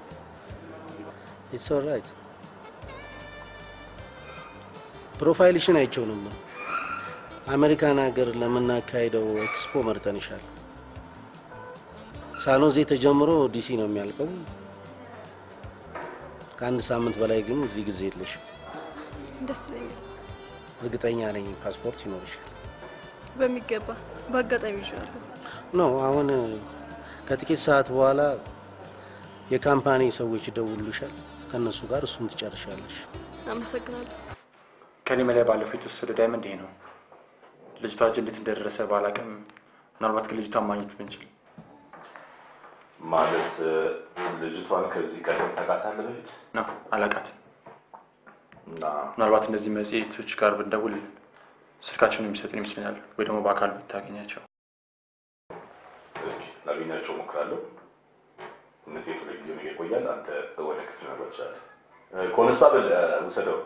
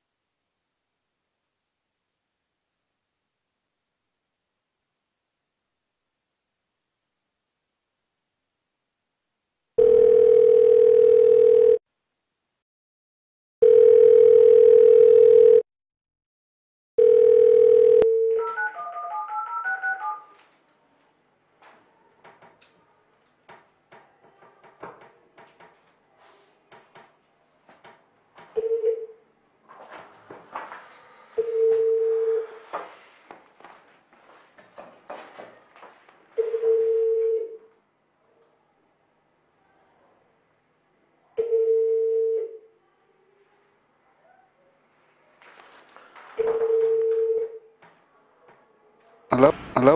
ጤና ሳራ ነበር። ዳይቨርት አድርገው ይሆናል መልእክት ካለው። እሺ ከበልፍ ኢትዮጵያ ነበር የምደውለው። ቪዛው እንደደረሰላት ቢነግሩልኝ። ኦኬ እሺ አመሰግናለሁ።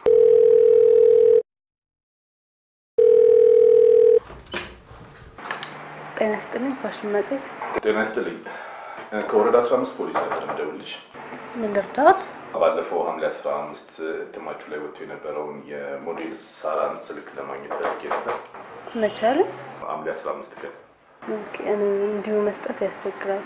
የሷን ፍቃድ እንጠይቅ።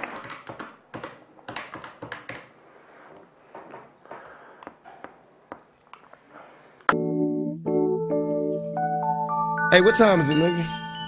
Hello? ይቅርታ የሞዴል ሳራ ስልክ አይደለም እንዴ? በትክክል። እና ሳራን ማግኘት እችላለሁ? ሳራ ከኢትዮጵያ ውጭ ነች። የት? አሜሪካ ትላንት በራለች። ትናንት ግን ይቅርታ እርሶ ማልበል? ጓደኛዋ ዮሐንስ ነኝ። ምን ነው ችግር አለ? ከወረዳ 15 ፖሊስ ነው የምደውልልህ። ላገኝህ እችላለሁ? ማለት መልሼ ልደውል? ጥሩ ግን አንድ ነገር ልጠይቅ። ለምን ጉዳይ አሜሪካ እንዴት ታውቃለህ? ወልፍ ኢትዮጵያ ጠርቷት ነው። ወልፍ ኢትዮጵያ? እሺ አመሰግናለሁ።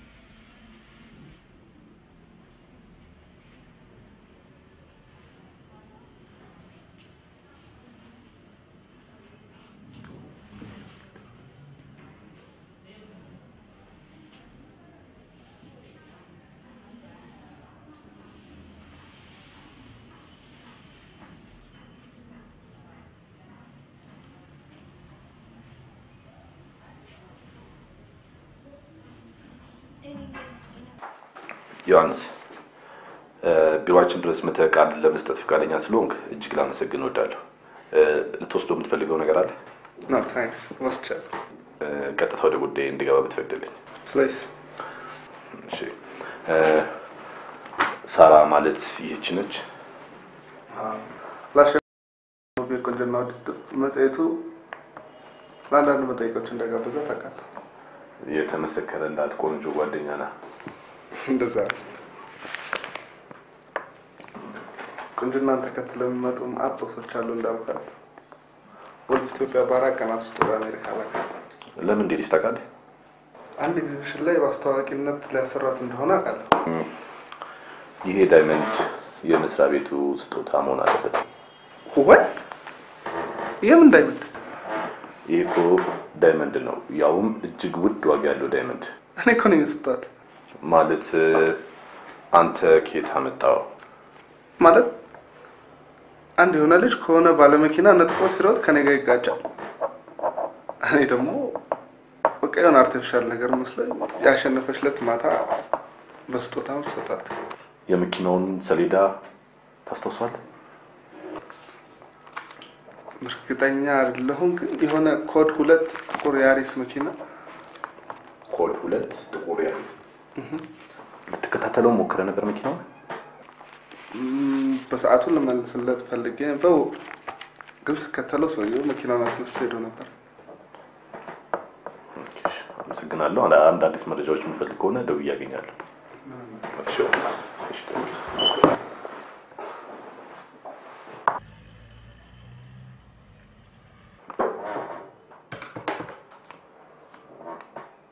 ኮማንደር፣ ለአቶ ዳንኤል የማዘዣ ትዕዛዝ እንዲወጣ ብናደርግ።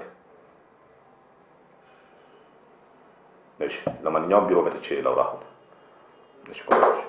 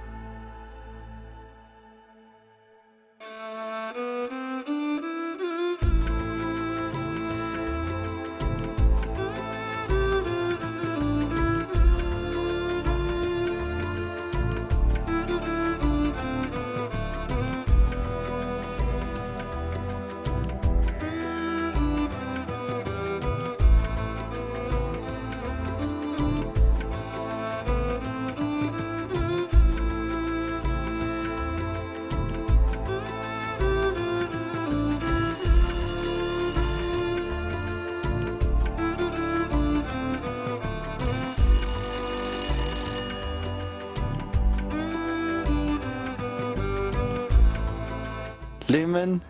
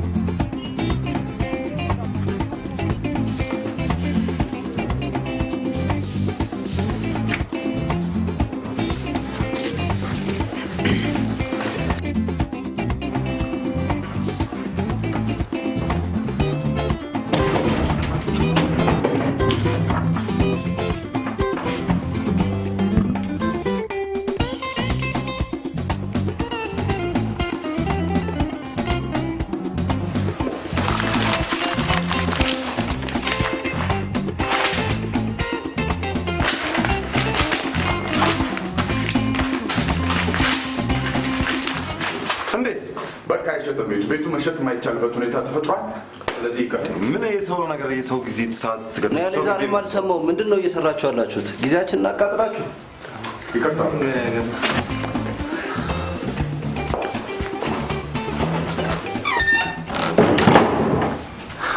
ምን እያደረክ ነው? ምን ሆነሃል ጌዲ? ምንድነው ነገሩ? ሶስዬ ፊልሙን ለፕሮዲውሰሮች አጫርቼ ሸጥኩት።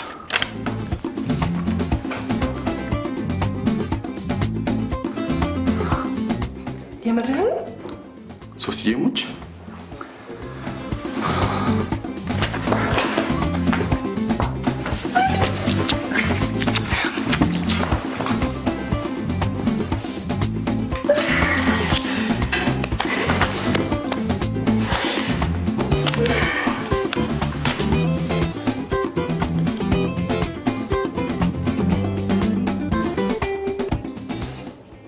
ሶስዬ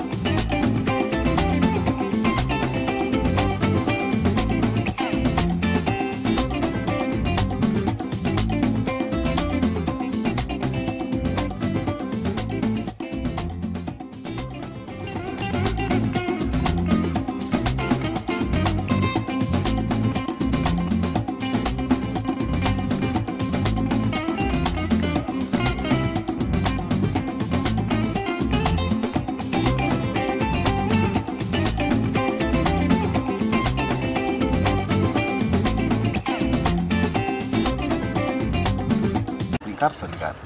አስታወስከኝ ነው። ጥራቸው ላይ ሰዎች ኤስኤምኤስ ላደርግላችሁ ያሰብኩት። ለምን አልጋብዝልህ? ስንት ነበር ያልከኝ? 3 ምን ያስቃል? እንዴት ያስቃል?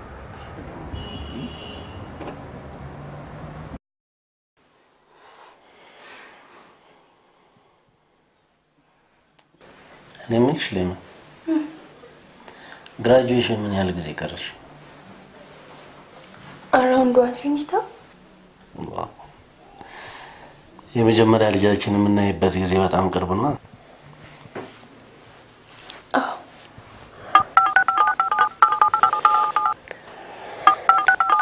መሴጅ መሰለኝ።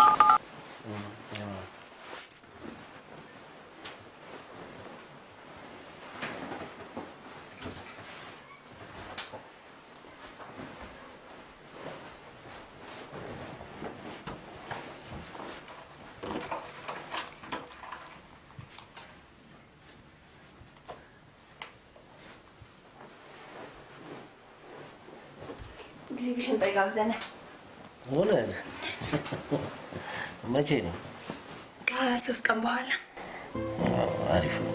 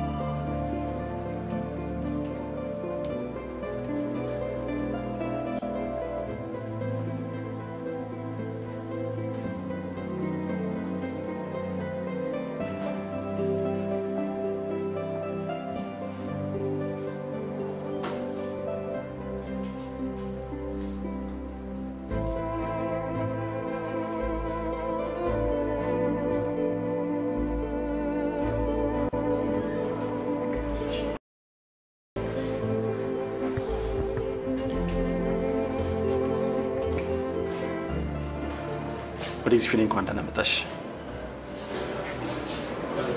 አመሰግናለሁ። ግን አንተ ትሆናለህ ብዬ አላሰብኩም። ጓደኞቼ ለሰርፕራይዝ ያደረጉት ነበር የመሰለኝ። እንደገባውም የፈለግኩት እነሱ ነው እንጂ አትመጭም ነበር። አይ ስትሬንጅ ነበር። ስዕልና ጨበሬ ይገርማል። ሰዓሊ እንደሆን ካልገመትኩም ነበር። ሁሉንም ስራዎች ያንተ ናቸው? አዎ። ትንሽ ጥልቅ ናቸው መሰለኝ። አዎ፣ ግን ያን ያክል አይደለም። ምናልባት ርዕሱ በራሱ የማይታረቁ ቀለማት። ቀለማትም ውስጥ ጥልቅ የለም እንዴ? አዎ፣ የማይታረቁ ቀለማት አሉ። በገሃዱ ዓለም ደግሞ ፍቅርና ቁስ ከሚል መነሻ። ለምሳሌ ሀብታም ወንዶች ፍቅርን በመክፈል የሚያገኙት፣ የተማሩ የሚባሉት። እኔ የምልህ ከባንክ የልጅቷን ያደራ ብር ለምንድን ነው ያወጣው? ብር መቼ? ማለት እንዴት አወቅሽ? ቡኩን አየሁታ። እንዴት አወቅሽ ይለኛል። እንዴት እንዳታገኙ ብዬ ደብቄው ነበር። ኬት እንዴት አገኘሽው? እንዴትም ይሁን እንዴት አግኝቼዋለሁ፣ አይቼዋለሁ። አንድ አሪፍ ቢዝነስ አገኘሁኝና ገንዘብ አስፈልገኝ። እናም ገንዘቡን በቼክ መጠቀም እንድችል ወደ ከረንት አካውንት አዞርኩት እንጂ ብሩ ሴፍ። ስራው እንዳለቀ ወደ ሴቪንግ አካውንት መልሷል። ምን አልካት? የምን ቢዝነስ ነው በሰው ገንዘብ የምትሰራው? ቢዝነሱን ሲያልቅ ታያለሽ። እጥፍ ድርብ ትርፍ የሚገኝበት ስለሆነ አሪፍ ዝገንዘጋለን። ቲናትና ሶስና አንተ ሰውዬ ከመረህ ነው የምታወራው? ሶስዬ ሙች 100% አስተማማኝ ቢዝነስ ነው። በዚህ ስራ ደግሞ ድህነትን ደና ሰንበት ካላል ነው ሰው ብለሽ አትቁጠሪ። ማንም አይደለም እንደ የተነሳ በእኛ ሙያና ልፋት ሚሊዮነር የሆነበት። ምን አደረኩ? የምስኪን እህቴን አደራ፣ የታናሽ እህቴን አደራ ከ10 ዓመት በላይ በአረብ ሀገር የቁም ሲቆን የፈጋችበትን ያደራ ገንዘብ ታስበላኝ። ባላደራ ብታደርገኝ እንዲህ ጉድ ትሰራ ምነው ጌት? ምን አድርጌ ነው? ኧረ ሶሲ አስተማማኝ ነው አልኩሽ አይደለም እንዴ? ለምንድን ነው እንደዚህ የምትጨናንቂው? አለ ለሊት ባይነጋልኝ ምን አምላክ አሁን ነው በወሰደኝ። ለምንድን ነው ማታምኚኝ? በፊልም ስራ ኪሳራ ብሎ ነገር የለም አልኩሽ አይደለም እንዴ? በፊልም ስራ ሶሲዬ ሙች እሪ የሚያሰኝ ምርጥ ፊልም እየሰራውልሽ ነው እንጂ በልጅቷ ገንዘብ የማይሆን ሪስክ እየወሰድኩ እንዳይመስልሽ። ነኝ ጉዳዝማ።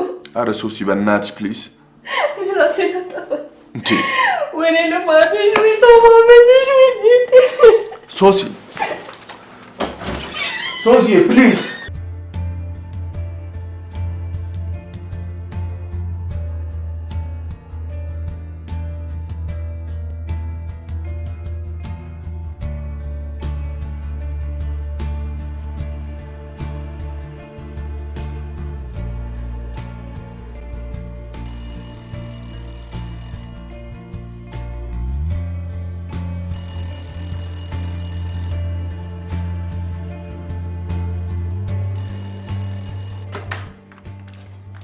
ሄሎ ሄሎ ከቤተ መዛግብት ነበር የምደውለው። እባክዎን አቶ ዳዊት ይኖራሉ? ዳዊት ነኝ።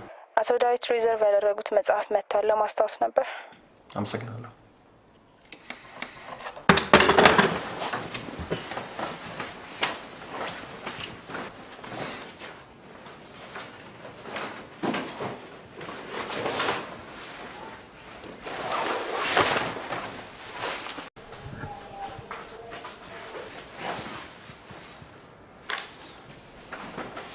የልትሄዱ ጊዜን ስጠኝ እፈልጋለሁ። አንተን እኮ ነው የማናግርህ። ጊዜን በሙሉ ለትምህርትና ለስራ ነበር ያዋልኩት። በእርግጥ ለፍቅር ድሮም ትልቅ ቦታ ነበርኝ። በህይወቴ ማንኛውንም ነገር ከፍዬ ራሴ እንዳረጋት መመኛትን ልጅ አብራኝ እንድትሆን ጠየቁ። ሴት ልጅ የሆነ ቦታ ላይ ደርሼ ከማገኛት ይልቅ ህይወትን ከዜሮ አብረን ብንጀምር ይሻላል የሚል እምነቱ ነበርኝ። ከዚህ የተማርኩት ነገር ቢኖር ሴት ልጅ ይሄ እንደማይገባት ነበር። እንዴት? ይኸውልሽ ለምን እኔ በዛ እድሜ ከፍቅር ሌላ ምንም ነገር አልነበረኝ። ለሷ ደግሞ ፍቅር ማለት የመጽሐፍ ላይ ወግ ደናግላን ዜማ ነበር።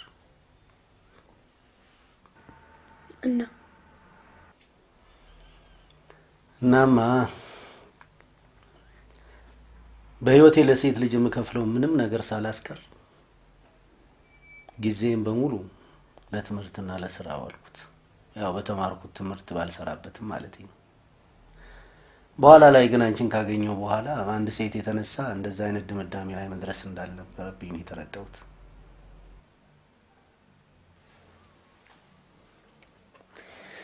ለነገሩ ለሴት ልጅም ቢሆን የኔ ከምትለው ሰው ጋር ህይወትን ከዜሮ ብትጀምር ነው የሚሻላት።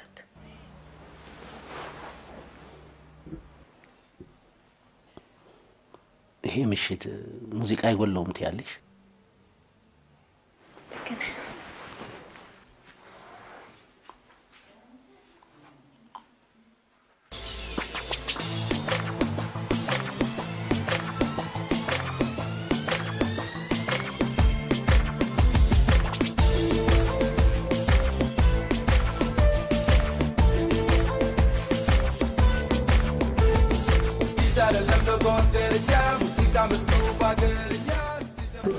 Hey man, ሰሞኑን ምን ሆነሻል?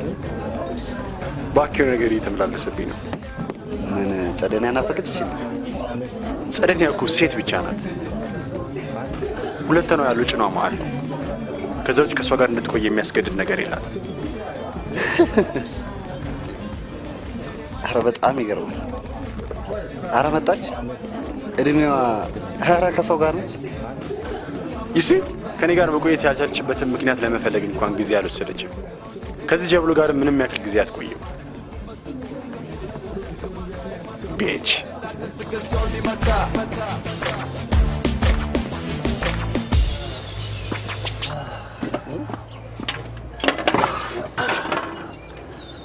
ሰላም እንዴት ነው? በቃ በጠዋቱ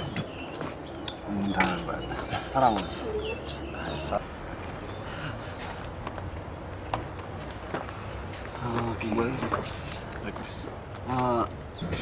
ኤግዚቢሽኑ እንዴት ነው? ኦልሞስት አልቋል። የት ሀገር ነው? ማክሽ ማክሽ። ጥሩ ቦታ አግኝታል አይደል? በቃ መከታ እንጭለኝ። አንድ ሶስት ነው።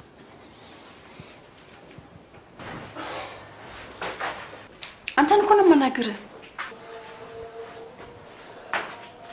እኔ ነገር ብቻ ነው። ከዚህ በላይ ምን ልሁንልህ? እስኪ ምንድን ነው ያደረግሽልኝ? ፀጉሬን ሳንጨበረር ብቻ ሲጋራና የመጠጥ ውጪ በመሸፈን ዝጋ። ጥሩ እንግዲህ ቁጭ በል።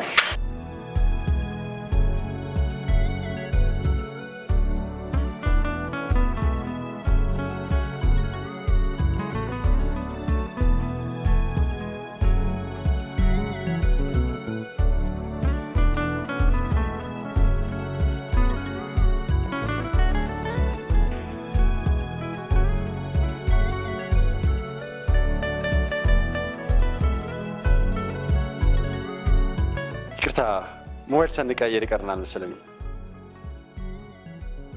ኧረ ደውዬልሽ ቼክ ባረግስ ወይም አንቺ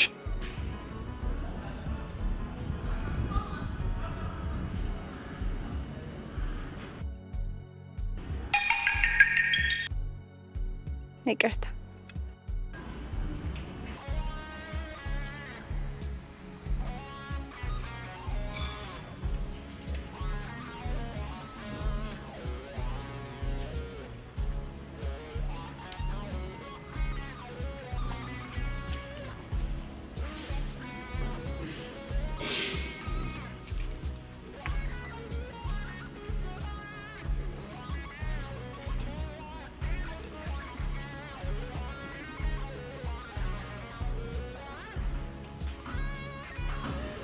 ሞባይል አሁንም አልተገኘም።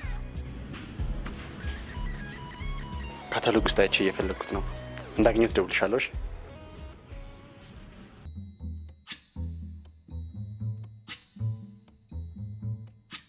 When the night has come and the land is dark and the moon is the only light we'll see. No, I won't be afraid. Oh, I won't be afraid. Just as long as you stand by me. So darling, darling, stand by me. Oh, stand by me. Oh, stand by me. Stand by me. እነዛን ሁሉ አመታት በብቸኝነት ያሳለፍኳቸውን ጊዜያት እንዳንቺ አይነት ሴት የተቀደሰ ምሽት ነው።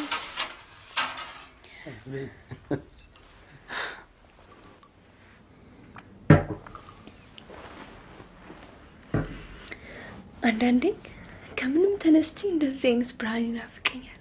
እውነትሽን ነው? የእውነት እኔ በህይወቴ እንደዚህ አይነት ምሽቶች አልነበሩ ይኖራሉ ብዬ አስቤም አላውቅም።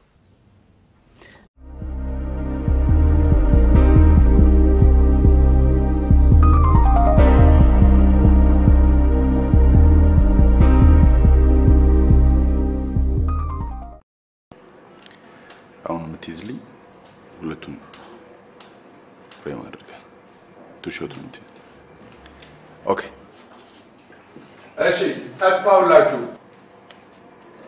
ካሜራ ሬዲ ሬዲ ሳውንድ ሮሊንግ አክተርስ ሬዲ አክሽን እናቷን ለመርዳት አባቷን አገባች። እኔ ያገኘኋት ምናምን እንዳይመስልክ። አንተ ሰውዬ ምንድነው የሆንከው ዛሬ? ጠጥተህ እንዴ? ኧረ አልጠጣሁም። እንግዲህ ቀረጻ ሳንጨርስ ነው እንደምጠጣው። ታዲያ ምን በቻይንኛ ወራ እየተባልክ ይመስል ትንተባተብብኛለህ? ስንት እንዳስረዳው ታውቃለህ? አውቃለሁ። በአንተ ምክንያት እዚህ ማደር አለብን እንዴ? ካሁን በኋላ ማስረግም እንዳይመስል ቀጥታ ለማባል በዚህ በተጨናነቀ በጀት ማንን ነው ሹሩ ማለት አልችልም።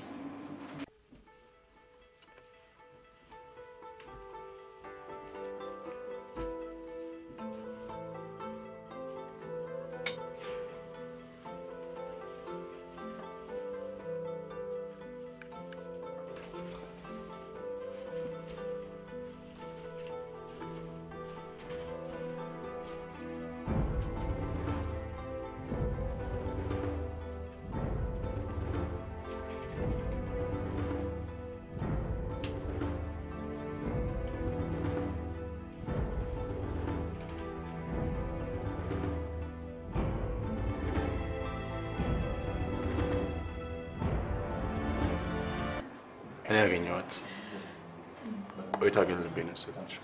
አትሴት ላይ የሚል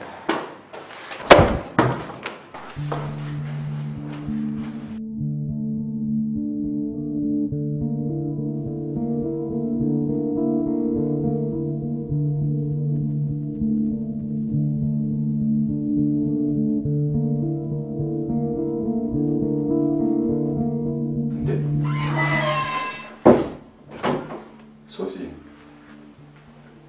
በሰላም ሊነጋ እኮ ትንሽ ነው የቀረው።